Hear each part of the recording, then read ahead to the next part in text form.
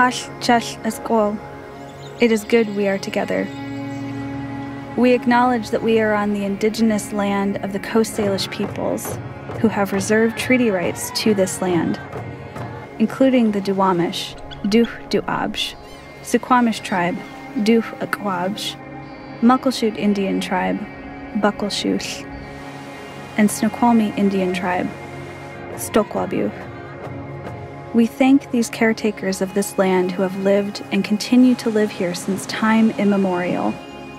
And we thank you for taking the time to know and understand the true history of this place, and to practice allyship in taking care of these shared lands. In good health. Hoi.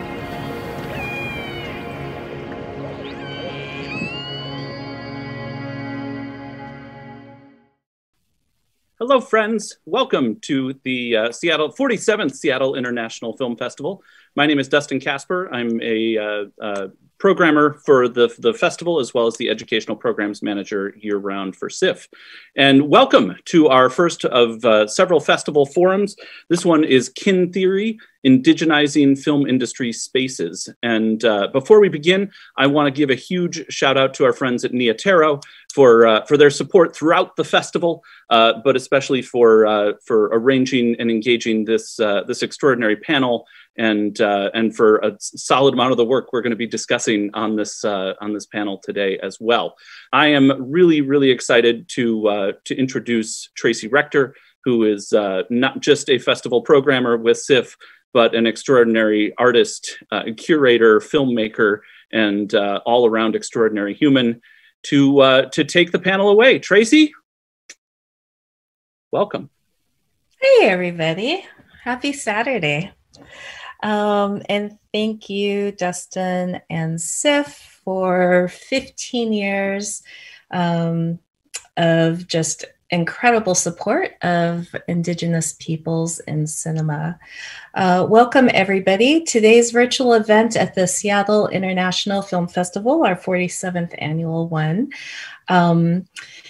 is really about a conversation together about indigenizing film spaces. We are inspired in this moment of time of great industry reflection and changes, and thinking about, how do we as industry peoples support one another, be good allies, and think about moving forward in a better way that's more inclusive of all peoples, specifically of Indigenous voices. This event is brought to you by the Seattle International Film Festival, Nia Tero, and with the contributions of Sundance Institute. We at Nia Tero are currently underway in creating a database called Kin Theory, and it's a collective opportunity to bring together Indigenous voices in the creative industries to network, but also to be visible to industry professionals. The goal of Kin Theory is really, again, just to foster community and other media makers while increasing hiring opportunities and collaborations in global media. We prioritize Indigenous peoples and actively seek to build coalition with other artists in the global majority, including Black, Latinx, Asian, and other people of color, as well as people who are undocumented, femme, trans, non-binary, LGBTQIA, and people with disabilities. We look forward to building a new way of working in a changing world while showcasing and creating community for Indigenous screen storytellers. While the database is being developed, we are hosting these series of virtual events with other media industry folks, other BIPOC kin, and non-BIPOC accomplices to discuss the ways in which we can create coalition within and across communities to support Indigenous creators and the work. And one of my favorite things to do is how can we start creating new systems as well. A little bit about me. I'm the managing director of storytelling at Nia Tero, a global nonprofit based in Seattle, Washington, Coast Salish territories, that strive to uplift uplift Indigenous peoples and their land stewardship through policy and storytelling. Nia Tero is a sponsor of the Seattle International Film Festival this year. And we're just so excited to be in conversation today. And thank you once again for your intro and for playing the land acknowledgement, Dustin. All right, well, now let's get to our conversation with our special guest. I would like to ask you, Ianeta, to introduce yourself. Hi, I'm a little nervous because I'm so used to being behind the scenes on the operational sides of these panels, but I see a lot of familiar names in the chat. So I'd like to say aloha kako and kia orana to everyone. My name is Ianeta and I'm the Senior Manager for the Sundance Indigenous Program. I am from Wailua, Hawaii, and I'm currently in Los Angeles on Tongva lands. And just want to say thank you to Tracy, Nia Tero, and SIFF for having us. Thank you, Ianeta. That's your turn, Adam. Please share a little bit about yourself. Hi, everyone. I'm Adam Piron. I am the Associate Director of the Indigenous Program at Sundance Institute.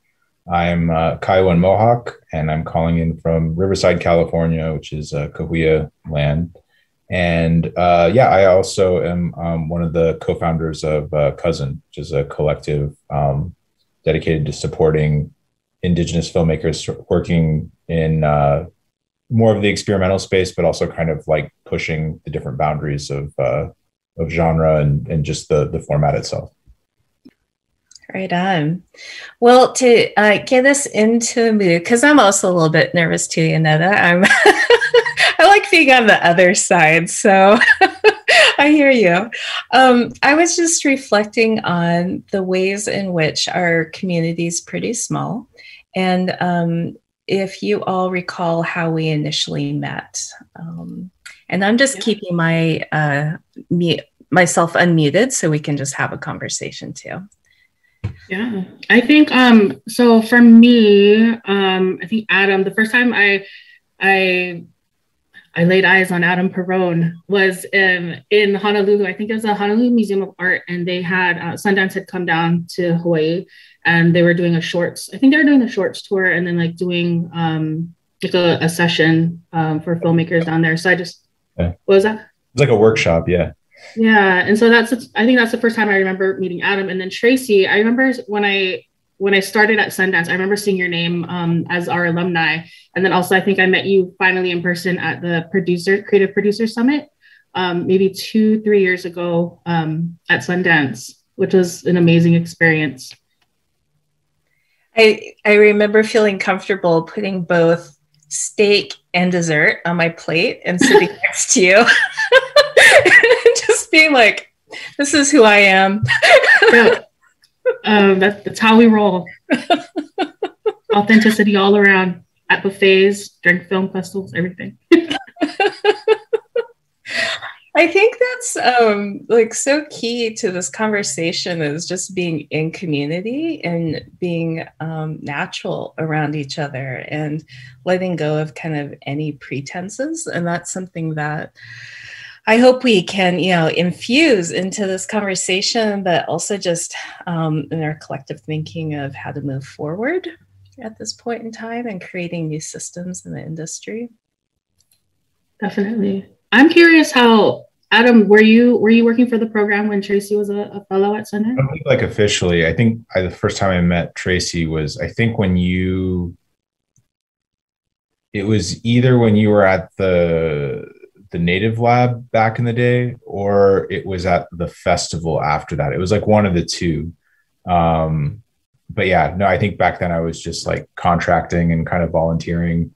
I was broke, but it was like, that's kind of that era of my life. But yeah, no, I think, and then, yeah, I've just always kind of known Tracy since then. I mean, Tracy's always been, kind of a part of the scene and the community. And, we always kind of bump into each other. I think like, yeah, one of the times where like, I didn't even, I mean, it was very welcome, but it was like one of those things where I think we were at Big Sky that one year or something. And I was like, oh, whoa, Tracy, what's going on? It's just, but it was nice. I mean, it's like, it's cool. Cause it's just kind of what you were saying. It's that community. aspect of it. And, you know, we're everywhere. So. Yeah, and I remember, I think I remember that time at Sundance, Adam, you helped us out quite a bit. And I think that's something that I just appreciate about being in community too. It's like the lack of pretense, but also just how do we help each other? Yeah, it's awesome. Just a heads up, I'm not crying because I'm so happy or although I am very happy. It's allergy season here and I'm going crazy over here. So just so you know what's happening on my end. All right, so let's jump into a few questions. I'm going to start with you, Ianeta. What does it mean to indigenize the film industry from your perspective? Well, I think that's a question that could probably take up this whole hour in answering, but I think it, you know, it really depends on the person you're speaking to. And, you know, I feel like a lot of different communities have different answers to that question. But for me personally, you know, when I think about what it means to indigenize the film industry, my personality is to just be 100% steam ahead. And for me, it felt like a race to reclaim stories and perception of Indigenous people. But now that I've kind of, you know, been, you know, in the program and kind of more in the film community the past few years, I realized that it's an ongoing process that will, you know, that will be a lifetime of trying to do. And being that I come from a sports background, I work in athletics before I made the transition over to film and media. But, you know, we're always taught, and we teach our players to focus on your strengths and focus on your game versus focusing on any outside entities or, you know. And so for me, I think indigenizing the film industry is more about working on your art, your practice versus trying to prove something to other people. And I think, you know, just challenging your own process and finding ways that work for our communities and making things for us and allowing other people to be privy to that art. To me, that's what, you know, indigenizing film would look like in my world. Why do you think Sundance has made such a enormous commitment to changing these dynamics? And yeah, I think, and it's something, Adam, you can add to as well, but I know it's always been part of our origin story. As some people might know, you know, our founder, Robert Redford, back in the day, when he was starting the Institute, realized that, and it's a much more fun story, but realized that the industry needs Indigenous people to tell their own stories. I believe he was tapped on to play a Native American, and he realized that, hey, that's not kosher.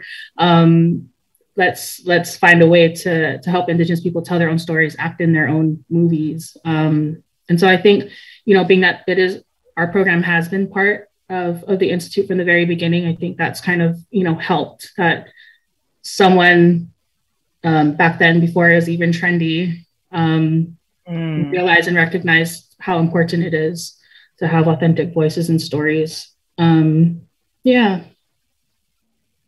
thank you for that, Adam.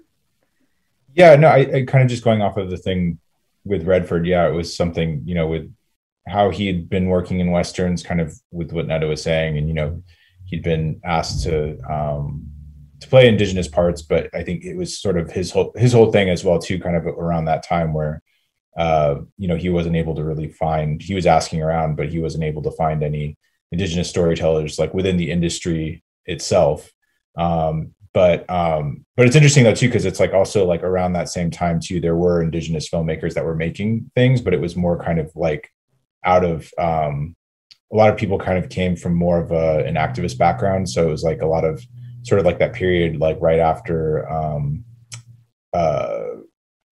kind of between the occupation of Alcatraz and like even the even like what happened with Wounded Knee later on, but like there were a lot of people there that it was from a similar sort of standpoint, but also kind of like really sort of identifying what the film industry had done and what that had sort of, how it sort of had wrested control of just sort of like the Indigenous image, so to speak, and a lot of the representation from Indigenous people. So it's, you know, they started making documentaries and things like that. And in a lot of ways, that was sort of something that was happening at the same time. And then by the time like Redford kind of like was able to identify stuff, it's like you had some people that were kind of already in that space that he's able to pull into.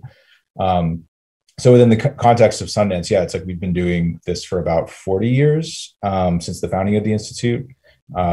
We've been formalized. It was like an initiative before, but we've been formalized as a program for about the last 20 years. So. Yeah, I remember one of those early filmmakers, Sandy Osawa, who's from the Makah Nation. And we're lucky that she's here in the Pacific Northwest, and she's just such a hero in so many ways. But it's interesting, I first really came to know her name through the list of alumni who had films at Sundance. Yeah. And it makes me think about kind of the power and responsibility of having these platforms, but also I've been reflecting on, you know, we're in this pandemic, and what are the ways that we can transform our platforms and our spaces, but also think about the new opportunities that can come from the changes, you know, in the festivals and the way people are seen and heard, especially Indigenous makers. And I'm curious if you have some thoughts on this, Adam. In terms of, can you repeat that again, just in terms of like creating new platforms? Is that what you were kind of saying? Yeah, I was just thinking a little bit about the changes in how festival runs have occurred during the pandemic, and how this may or may not impact Indigenous creators. And I was thinking about, you know, those initial days, it was just how to be found, and really making headway. But then now it's, we're in this strange space of, are we looking at equalizing the playing field again? Or are we, do we have an opportunity? Yeah. Yeah, I think it's interesting because I think that there's a lot of opportunity to a certain extent. It's a lot easier, I think, now to get like an audience, or at least just like, you know, eyeballs on different works, because you know, with a lot of festival, and it depends on the festival too, but like, you know, with a lot of festivals, when it comes to shorts, like given everything with the pandemic and stuff like that, like some of the stuff's already been online. So like that's one way to kind of help sort of spread awareness around some of that and kind of going from there. And it's interesting too, just because, you know, with festivals, I mean, even like now with, you know, with SIFF and other festivals, it's like they are going for something that's an all kind of digital approach with this past year, and they're going to be moving into something that's a bit more hybrid going forward. So it's interesting because I think that there's like a lot of space to kind of try to figure out your own thing to a certain extent. I know, like, at least with my work with Cousin, like I was working with like the other co-founders and stuff like that, and we put together this program called Cycle Zero, which was kind of a lot of like, it was a collection of works that were not commissioned by us, but by the artists that we'd commissioned. It was like their previous work, but yeah, I mean, that was something that, I mean, looking back, it was kind of crazy because it was like we had made our selections, and like right before we made the announcement, we're like, hey, what if we just did this one thing? Like everybody's locked in, you know, in their homes and stuff. And so like, what if we just like streamed our own thing just to test it out, to see like if we, you know, if we get any eyeballs and like build, you know, some excitement around the work that these people are doing. And yeah, I mean, like we're still playing a bunch of festivals. We just did a program at MoMA for Doc Fortnight. There's a kind of an ongoing thing that's going on until July with the San Francisco Cinematheque. There's a couple others that are on deck. We have not this coming Monday, but the Monday after that, we have another version of the Cycle Zero program that's playing at Red Cat as well too. So, but I mean, like, you know, that's just an example of something where like that, I don't think that something like that could have probably existed before the pandemic, at least in that format and in terms of like that much attention. But I mean, you know, one of the things as well too, I mean, you know, clearly like with our work at Sundance, you know, there's a lot of focus and a lot of advocacy for changing the industry as it should change, and, you know, making more space for Indigenous people.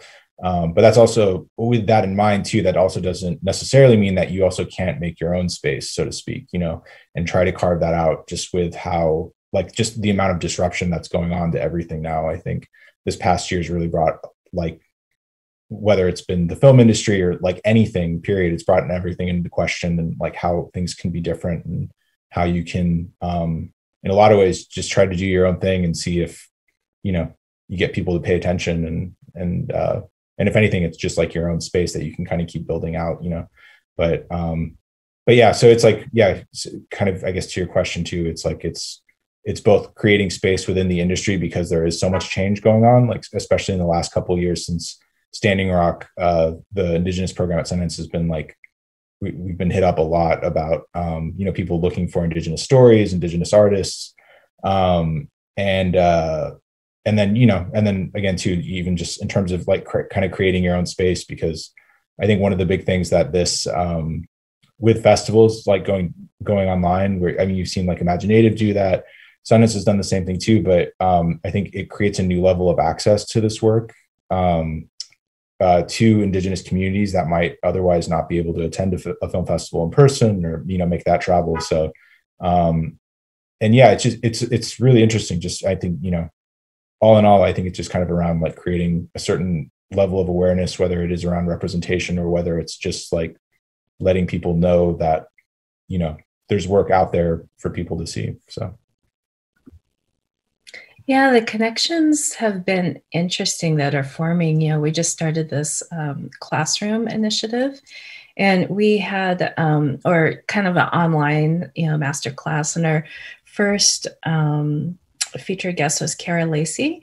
And we had an entire classroom from Fiji join, and they were Tongans, Samoans, Ratumans, and they are learning because of the pandemic.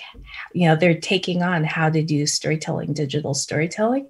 And so they saw this online, and they had that opportunity or that ability to tap in. It was just kind of mind blowing, but I'm seeing more of those types of relationships form too. Well, thank you both. And shifting over into community building, Netta, I'm thinking about coalition building that's extended across other communities who are not often heard from, and just thinking about how, you know, the work in indigenizing spaces can uplift and be, I guess, an ally too to other underserved communities. Yeah, I think just kind of going off your last comment, like about, you know, Kiara being able to reach a classroom in Fiji, to me, that's super exciting. And that's kind of what inspires me, like just being able to connect different, not specifically just Indigenous communities, but other marginalized communities. And that kind of makes me think of, you know, like every year we go to Berlinale, you know, the International Film Festival in Berlin, and we're able to have just a cohort of Indigenous organizations from around the world come together as part of what used to be known as our native stand. And it's exciting because Nia Tero has also joined us, you know, in the past couple of years as well. But just to be able to come together, you know, from different parts of the world. So we have like, you know, the Sami, we have, you know, like Waiu, we have just, you know, people from everywhere, the Pacific, to come together in one space, but also just be focused on one thing. To me, that's like, it's just super exciting to think that even though we're from different places in the world and we're working on different films in different languages, we're all still working towards the same thing. And it's to have more representation in film and media, and to help also develop, like filmmakers develop and help teach filmmaking skills.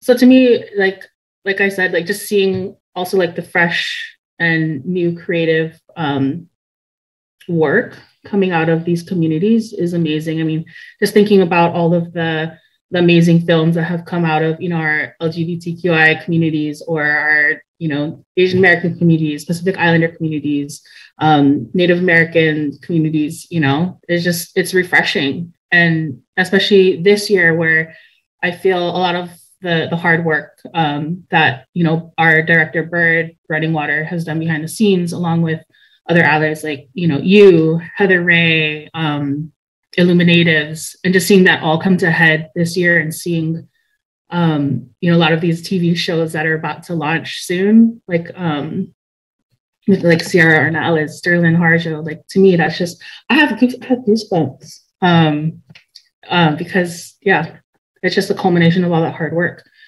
finally coming to fruition. But yeah, I think, that's it. That was probably way off topic, but you got me all wound up, Tracy. No, I feel you. I get thin skin too. And I think about what's happening in this moment in time. I think, was it just yesterday? Sterling was the first shooting day. Yeah. And it was like seeing people like Sydney fly into Tulsa and Tasba, and just thinking about this broad global coalition too, with Taika as part of it. And just, you brought up like with Wiley Nation, I know they're doing a lot of work around kind of co-liberation work around the world too. And a lot of that's influenced from these other spaces like ADOC and I know Black Star and Firelight. And so it just seems like everybody's really being generous and feeding into each other right now. Yeah, definitely. And I think it's, when it boils down to it, it's about challenging like the systems that were historically created for this like Hollywood monolith. And I think out of that has come so much amazing creativity that it's not just about like indigenizing the space anymore. It's about actually creating, content for the world and stuff that's universally exciting to everyone.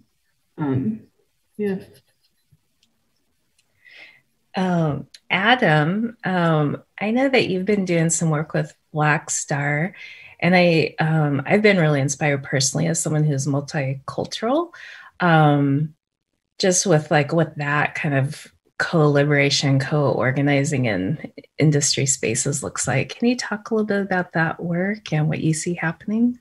Yeah. So I'm on the editorial advisory board for the publication that they do called Scene. And it's I should say it's more kind of around film writing. I mean, there's some like non-film art in there as well, but it's mostly sort of focused on film writing and like really sort of like critical essays by people of color, artists of color on people of color, writers of color on like artists and filmmakers of color as well. They just published their first issue a couple months ago. I know they're starting to gear up for the second one. But with that one, it's interesting because it's like, I know like with their festival, there's a big sort of like, I guess you could say sort of around their programming, they do a lot of both Black and Indigenous programming of films. But with the publication that they have, it's really sort of focused on the critical aspect of it, but also kind of around like really kind of trying to build a community around that as well too. Like they just recently did the William Greaves film seminar, which is pretty great. I got to hop into that for a little bit, and same thing, sort of a film seminar that was by and for people of color. They actually had the Cleo brothers there, sort of showing one of their more recent works, and I mean, it's been really cool for that because I mean, to my knowledge, there hasn't really been something, at least within the U.S., that's been very sort of focused and like that's been something that's been sort of like mission driven from the beginning, so to speak. I think you have a lot of organizations that pivot as they get new leadership or things like that, but or as the times change and stuff. But yeah, with something like Black Star, it's really interesting because they've always sort of had this very sort of singular idea of what that community looks like and what type of support and what type of work that they want out there. So check out Scene, go buy a copy if you want. So it's really interesting to me. Do you feel that there's a difference in BIPOC allyship versus, say, white allyship? And yeah, I think I've seen it. I mean, mostly around like I think some of the discussions that happen, like when it comes to film. Obviously shared histories around a lot of things, both within film and outside of that as well. I don't know. I mean, I think that there's like, I don't want to say like an insider type view, but it's like, I don't know, there's something where like you can be like there's a lot less kind of explaining, so to speak, or having to sort of explain your own identity in some ways. Like I think that if anything, it's just when I've been a part of those conversations, they tend to be a lot more of kind of both the craft, but also like, you know, what does it mean to engage with certain images and things like that. So. Yeah, I think about conversations I've been part of as well, and just kind of looking at moving, you know, past through and acknowledging historical traumas in different ways and what that looks like in storytelling. And then BIPOC spaces, how that looks and feels very different. And that there's this, there's a joy aspect too that I'm hearing. I think that's a huge part of it too, because I think that I think maybe more when it's like maybe non-POC allyship versus that, like there tends to be a little bit more of a focus on, not always, but I mean, you know, I think a lot of those conversations tend to lean a little bit more towards trauma and things like that, or at least from a historical standpoint and cultural standpoint. But I think, you know, when the dynamics changed a little bit, I think that there's a lot, because there's so much less explaining you kind of have to do. I think that there's a lot more of kind of an opening for, you know, what does it mean to sort of explore certain things of joy, or like not necessarily having to explain or try to correct, you know, issues within your own community or history and stuff. I mean, that's something I mean, I've kind of gotten in trouble a couple of times, like sort of like proposing this, but like, you know, it's like one of those things, like sometimes with Indigenous filmmakers, not all of them, but like, you know, just kind of like, and I don't ask this in a confrontational way. It's more kind of like a prompt that I've used with some stuff with Sundance, but the idea of like, what would it look like? What kind of film or what kind of story would you tell if like tomorrow, all of a sudden you're, you know, all of the issues, both historical and societal and cultural, like we're already taken care of, or like they were solved or something like that, you know? That's not to say like to ignore any of that, but it's more just kind of like, what is your voice outside of like trying to process trauma, or like, are you able to move away from trauma? You know, like, what does that look like? And I think kind of opening that door, I think for some people, because I think it's just with film in general, I think, and it's also kind of, I think to the point of allyship or whether it's Black and Indigenous or whoever else, I think that there's always, you know, I mean, that's all like really heavy stuff. And I think, and it's, you know, it's stuff that we do need to like keep figuring out how can we solve some of this, but also like, you know, you're allowed to be like joyful about your own experience, and you're allowed to do something that has nothing to do like that. You know, I mean, sure, of course, there's always going to be the sort of the politics or the meaning of like, what does it mean for a person of color to make a film and stuff, you know? But I think also like, you can just make like a goofy stoner comedy if you want. Like, you know, you can make a romantic comedy. I mean, you can do like, I don't know, like you can do whatever else. And it's like, it's not saying that like you're erasing or not thinking or not acknowledging that stuff, but it's also like, I mean, you're allowed to explore other things, you know what I mean? Like, I think that this is also the thing as well too. There's always, with I think a lot of these films that are out there, and I think it's like, you know, I'm not like blaming the filmmakers or anything like that, because again, too, everybody sort of deals with a lot of this stuff in their own way. But I mean, there also is, if there's like not a lot of questioning, I think there's and this is more of kind of like a harder kind of film theory and critical type way of thinking of it, but it's like when you do engage with images of trauma or like recreations and stuff like that, what does that mean? You know, I mean, are you like essentially re-traumatizing your own community? Are you re-traumatizing like audiences? And also like, you know, I mean, it's by putting this out there, are you kind of like doing the same thing over again? You know what I mean? To a certain extent, in terms of like the nature of engaging with images like that. So, and again, it's not saying that we shouldn't engage with some of that, but it's more just kind of the question. I think a lot of people need to ask questions why, and also kind of like, you know, like I said, to allow themselves to look at like, I don't know. Yeah. Like, what does it mean for like, I don't know, like somebody like Sky Hopinka, for example, where it's like, what does it mean when it's like, you know, it's just you know, he's filming like landscapes and it's just kind of like, they're almost kind of like diary entries of his own travels and stuff like that. You you know, you can do something like that, and it's like, you know, you're not ignoring a lot of other things, but you know, it's just a different, it's just focusing on your own experience or trying to figure out a way to like translate that to film in a way that like can connect an audience to your experience, but also, you know, not having to explain or justify who you are through a film, if that makes sense, or your own experience. So. Yeah, I think that's also part of like the excitement that I had, is that we're finally in a space where we get just an array of content. And I think, you know, like how everyone refers to like the Catholic guilt, I think there's a level of like cultural or indigenous guilt when creating stories, like Adam said, like that's kind of a lot of the talks that we have with our filmmakers, you know, to let them know it's okay to express your joy. It's okay to not have to explain yourself. You know, and so to me, that's just exciting. And it, you know, reflects the hard work that was done in the past, where filmmakers can actually feel comfortable with exploring new, you know, just new formats and new stories, and not being so worried about, you know, having to address a lot of the hardships that go with it. Yeah, some filmmakers I'm inspired by is Sky Hopinka for sure, but I also think of Nicholas Galinan, who's Tlingit and has done work with Shabazz Palaces, and that's part of that whole crew with Khalil Joseph, who's Black, and does these just incredible, moving. What's his name? I'm gonna have to like. I didn't know that he was like affiliated with Khalil Joseph. Yeah, Nicholas, is that who you?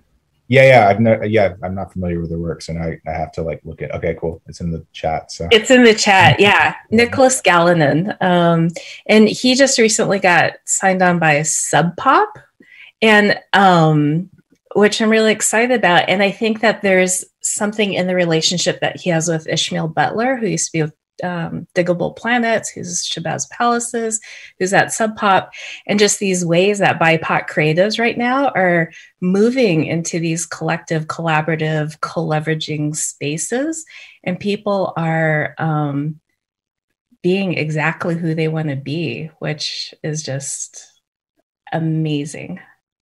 And the work is just kind of blowing my mind too.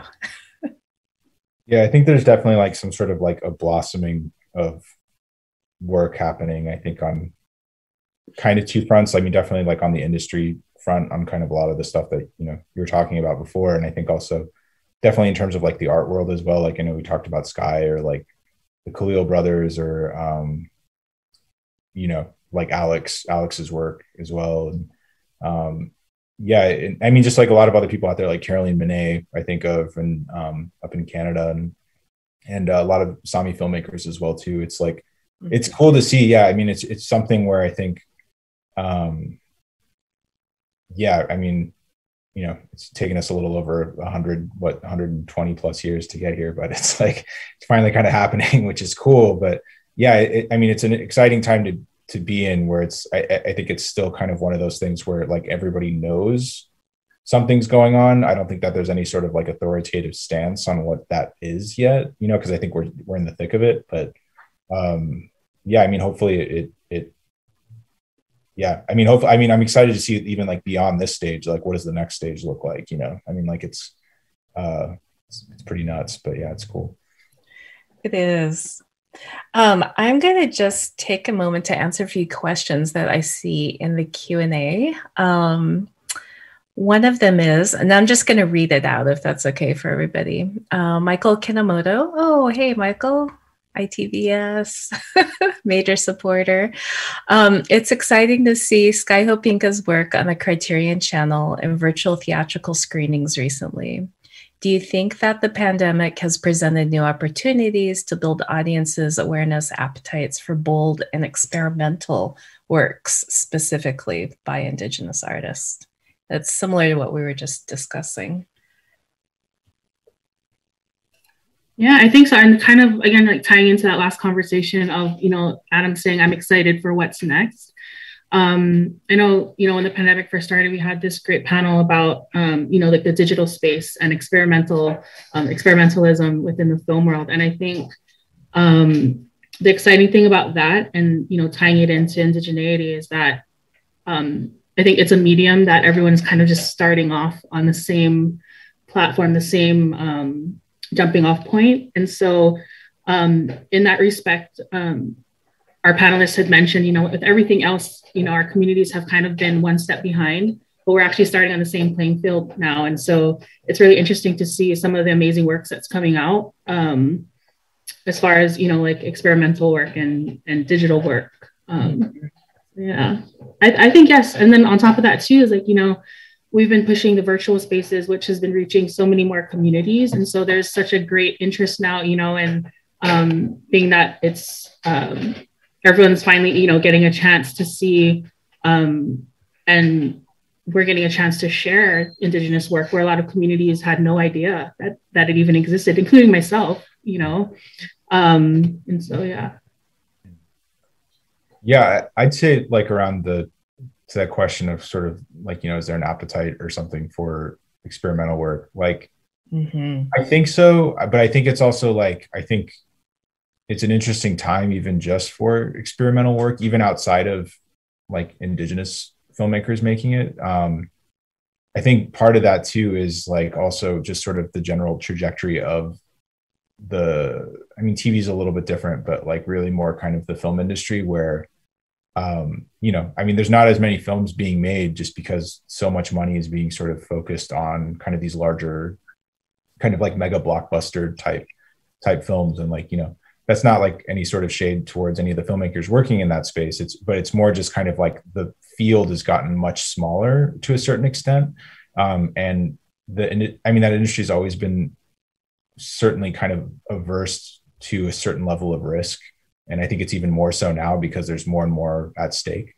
I think with a lot of the experimental stuff, I think there have been a lot of, I've at least noticed that, at least on my end, I think that there's been a lot more people looking towards that space because it is something a lot different. Like it doesn't necessarily follow a certain formula.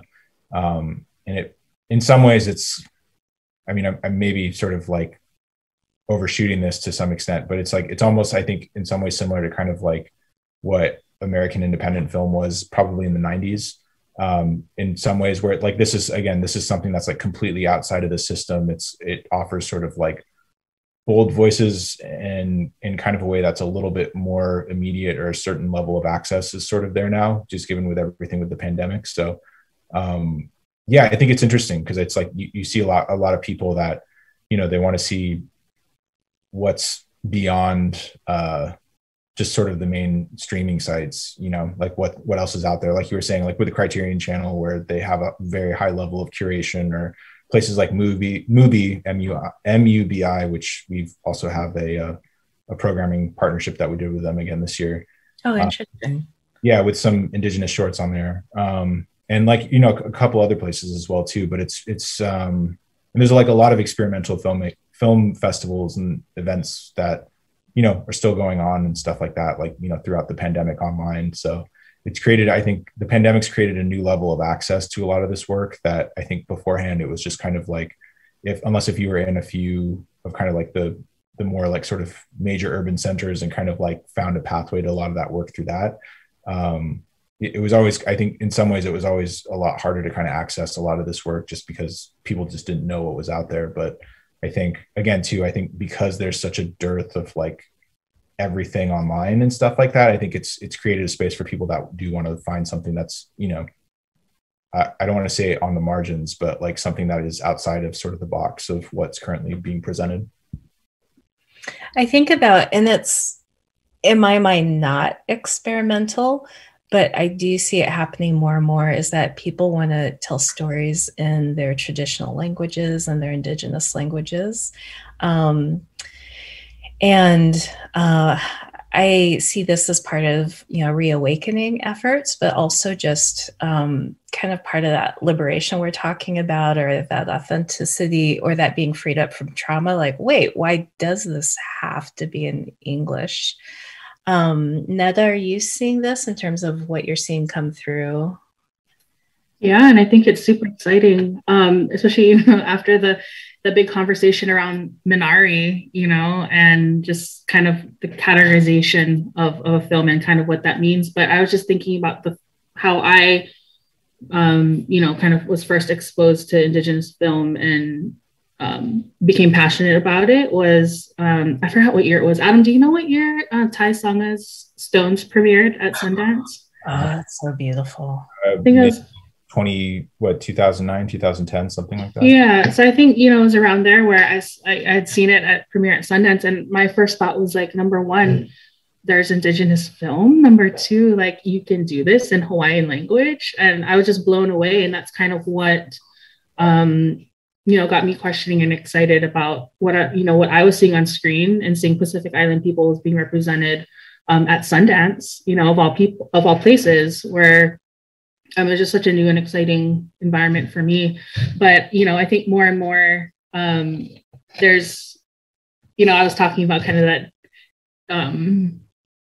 Indigenous creators feeling that they're in a box where they need to try to think first and foremost of the universal audience before who they actually are intending the film for, which is their communities. And so, you know, with the big push as well of revitalizing language, I think it's just a super important and creative expression that's, to me, it's beautiful. And so, yeah. That's huge, you know, and thinking about industry too, it's who are we creating films for is a really big question, and how that drives content, but also just choices in the industry. Yeah, and that's also part of our mission too as a program, is having, you know, bringing up these Indigenous filmmakers and helping them develop their films to then in turn take it back to their communities. And I think, you know, that's where we see the most, where we'll see the most growth in the industry and in what we do.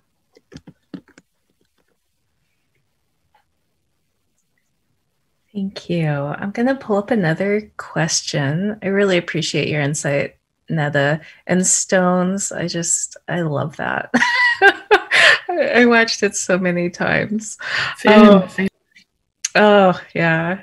And I still think about Stones, what Ty did in shooting, and I don't know these technical terms because I'm so DIY, but shooting day for night or night for day, is that correct? Or and so I learned that. How is that, Adam?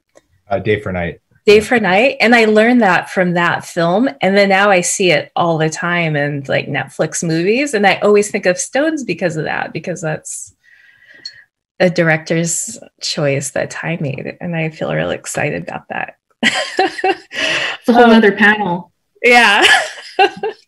The skill and innovation. Oh my God. So another question, can you explain how the SIFF land acknowledgement came about? That's something that we produced at Nia Tero in partnership with the Snoqualmie tribe. And it was so important to have language in that. So McKenna from the tribe narrated and wrote that script. So I answered that live. You know, we're coming up close to time. I just realized, and I do see that there's a question from Michelle who, and this might be a really nice way to end. So who's inspiring you right now? What work do you have your eye towards? What creative? Adam could spend a week on this one, but I'll let you go first, Adam. Do you mean like Indigenous or just like non-Indigenous or just anything? Or let's go for joy. Yeah, what's bringing you joy? What's inspiring you right now in general? Yeah, I have to think about that a little bit. Like, I've been so busy, I haven't had time to think about joy yet. So, like, I think, in all honesty, I mean, I'm going to,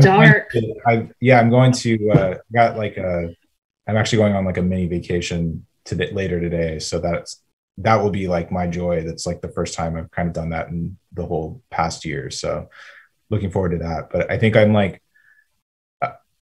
I've been like researching a lot on different things, which is kind of my thing. I mean, just coming from a curation background a lot, like, I mean, mostly with some of my work at LACMA, which is like looking a lot more at kind of like film history and stuff. I've been really sort of fascinated with this tidbit that I heard about originally from Adam Khalil. And it's like been this thing where I'm hoping to connect with this one guy that has like a bunch of information on it. But like in the early 1950s, like late 1940s, there's this group of indigenous actors in Hollywood that were trying to like literally form their own tribe, called the DeMille Indians, like because they had all worked with Cecil B. DeMille.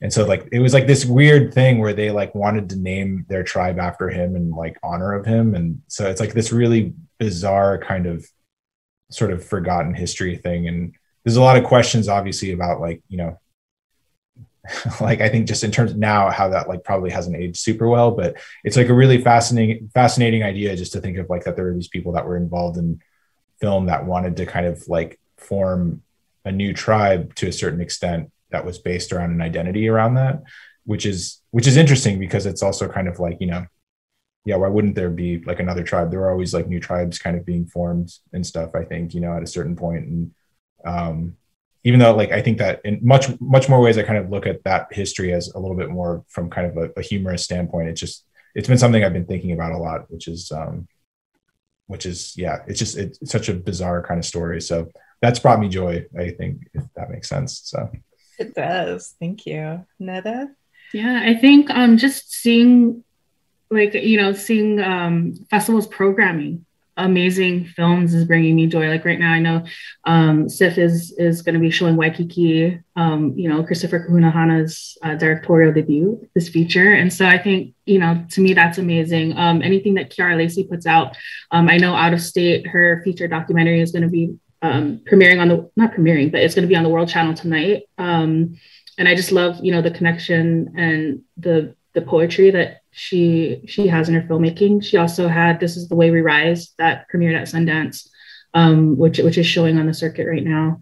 As far as like joy in films, kind of going along with the theme of our conversation today, I think, you know, of course, Taika Waititi, Eagle versus Shark is one of my favorite films, because that was the first time I was able to see, you know, like a mainstream feature by an Indigenous person with Indigenous people just be silly. It's like the Napoleon Dynamite of the Maori. And also the great television shows that are coming out right now. Like I know Tasba Chavez is working on Resident Alien, which is just such a like hilarious show that incorporates indigeneity, but in such a subtle and natural way that it's, you know, I think it's just awesome how they can do that. And I'm certain that's what's going to happen as you see these new television shows and episodics rolling out. And then also I'm excited for you guys because I know you will be brought joy by the projects that are in development right now. Like we just had our first wrap up of our partnership with the Blacklist, called the Indigenous List, in partnership with Bluma Natives, and the scripts and the materials that is coming out of our Indigenous creators is amazing, and I can't wait for them to get made so you can see them. But yeah, that was kind of a lot, but it was a lot. So there's so much, and that's why we do what we do, huh, Tracy? Because it brings us joy. Clear.